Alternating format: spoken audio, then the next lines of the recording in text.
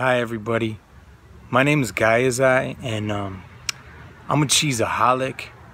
I love cheese and I'm a vegan. Yeah, it's complicated. I'm gonna get to that in a bit, but first, dear vegetarians, I'm gonna make this real quick because this is gonna be easy as shit. Easier than me sitting here in this lawn chair right now. We're really gonna mow your lawn now, mother. Okay, so like I was saying, vegetarians, I have some good news for you guys. You've already taken the first and biggest step to where you want to be. You've cut the corpses out of your diet, and you're probably already feeling a lot better mentally and physically as a result. But just in case, let me give you guys some mad props there. Okay, yeah. A fist bump, a pound, a terrorist fist jab. The gesture everyone seems to interpret differently. We'll show you some interesting body communication and find out what it really says. Okay, so let's work on the next step. And you know what? This is actually going to be some pretty hard work. So you might want to warm up some. You might want to stretch a bit. Okay, if it's your cravings for cheesecake that's holding you back, let me tell you how we're going to replace that. With cheesecake. Yeah, that's right. Vegans got fucking amazing cheesecake. Fucking amazing. Do I look like I'm lying? I don't think so. Alright, what's next? This is getting harder. Do you love pizza? Who doesn't? Well then take that shit to the next level. I don't know if anyone's told you what time it is yet, but this is the 21st century. You can have some of that flavor, healthier, better ingredients, not hurt animals for it, and eat your pie at the same time too. Alright, you had enough pizza yet? You ready for dessert? What about ice cream? Motherfucker said ice cream! Dudes, I'm making a video here. I think you'll be pleasantly surprised to hear that even all my non-vegan friends agree that coconut-based ice cream is straight up superior in terms of flavor to cow ice cream. How could it be? And health-wise, the first ingredient is a fruit. What one might even call a superfruit. And unlike dairy, it comes without the added blood, pus, PCBs, dioxins, and heavy amounts of estrogen, which can throw off your body's natural hormone balance regardless of gender. And FYI, that's animal estrogen, easily absorbed into the body of another animal, like you. Unlike the phytoestrogen that people are terrified about in plants, which is probably why vegan men have higher testosterone levels than the grown-ass babies who still suck from the breast of someone else's mama. Well, you drink skim milk, don't you? No, I drink no milk. You don't drink any milk at all? No milk, no. Milk is for babies. When you grow up, you have to drink beer. What about baked goods? Change up that for a little bit of Alright, game time, yo. Let's play spot the difference.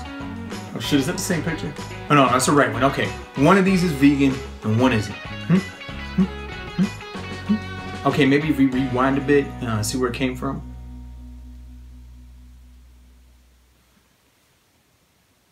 Okay, but let me be honest here. There is something in dairy that you're not going to find in any vegan cheese or milk products, other than the pus. Gotta get your pus. And that's the fact that cow cheese actually has addictive compounds in it that probably evolved to get a baby cow to keep drinking so he or she can gain hundreds of pounds over a short period of time. Hold up. So you mean to tell me that milk isn't good for weight loss and overall health? But all those celebrities the dairy industry paid millions of dollars to wear fake mustaches promised me it was. How could celebrities lie to me? I mean, they're famous. Yeah, it's a mad world out there. However, if you want to keep going with that whole addictive substances thing, there's still some other alternatives for you even if you ditch dairy. For example, there's crack cocaine, crystal meth, alcohol. Dude, what the fuck is wrong with you? Don't tell people to do crystal meth. Have you lost your fucking mind? Okay, so he's got a good point. Don't smoke crack. Crystal meth will kill you. Alcohol, you know, moderation. But just like crystal meth does a lot more than just fuck up your face a bit, dairy isn't just a huge cause of a lot of people's acne. It can also increase your risk of heart disease and diabetes. You might also be amongst the 15% of Caucasians, 50% of Latinos, 30 to 70% of Indians, 80% of Africans, and 90+% of Asians that are actually lactose intolerant. A lot of you are probably eating dairy anyway and not realizing that a lot of your digestive issues, flatulence, bloating, might be because despite the fact that you inadvertently paid someone to steal a baby away from his mother and then steal the milk meant for that baby to put on your pizza, you're still not a baby cow. Hey everybody, check out my new app for all iPhones and Androids. It's called SnapCalf. It allows you to instantly find out whether you're a baby cow or not. And if you're not, and you're a fully grown primate like me, maybe you should consider doing what your ancestors did and eating more of what grows on trees and what grew in the earth. Alright, thanks. Peace. And in case you think I'm nuts for drawing a connection between hard drugs and good old hearty milk and cheese, dairy consumption can also have consequences that end up being fatal, like cancers of the reproductive system, prostate, and breast cancer. Alright, so I get the point. Dairy isn't good for you unless you're a baby cow looking to gain a few hundred pounds. But so what? Don't eat it often and you'll be fine. I mean, as long as you don't eat cows, if you're just taking a little bit of the milk meant for their babies, then no mother or father or baby cow is gonna get hurt, right? Wrong.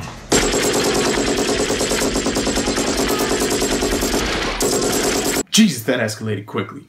Man, I know Arnold wants people to eat fewer animals for the sake of preventing the climate apocalypse, but you become a vegan extremist already?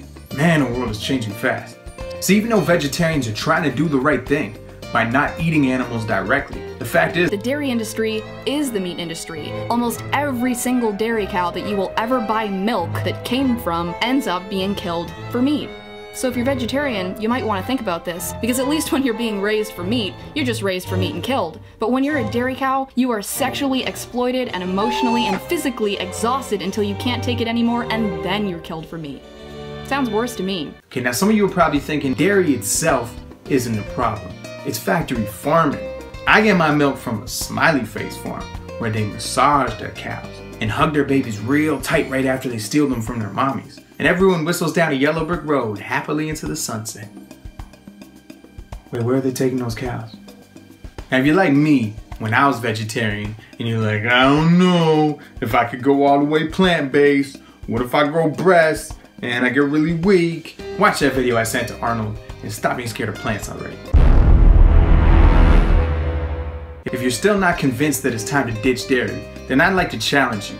I quadruple dare you, if you have any guts in your guts, to watch the entire 5 minutes of this video before you ever give another penny to the dairy industry. Are you scared? Don't be scared. It's just a glass of milk. Okay, so what about eggs?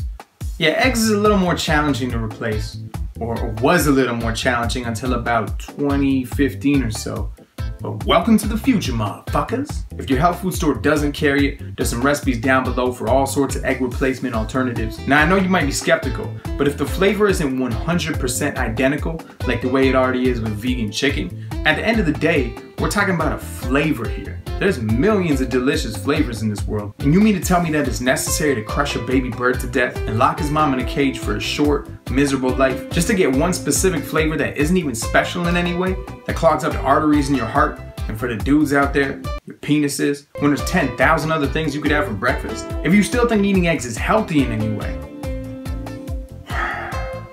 I'm gonna let Vegan Gains explain that shit to you empirically, because he specifically addresses the misinformation used to spread that misconception. And as a veteran troll slayer, he'll equip you with a lot of the arsenal you'll need to defend yourself from the flood of ignorant comments you're gonna get when you make the insane decision to leave torture and death off your plate.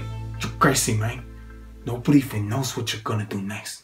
Quick invasion update. If all the approximately 400 million vegetarians in the world were to instantly keep eating milk, cheese, and ice cream and just switch up your sources, we'd have the numbers to make all kinds of gains worldwide that will result in massive and positive changes, not just for animals, but for the climate crisis, for dealing with world hunger, and for escalating healthcare costs. Yeah, I think you're getting the point here.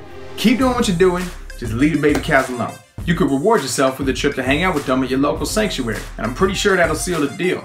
If you're watching this and you're not vegetarian or vegan, and you still eat animals, but you think about maybe making that switch, you should totally subscribe, because I'm making a video for you personally right now, specifically for all the meat lovers out there, including me. If you're watching this and you are vegetarian or vegan, you should totally subscribe, because psh.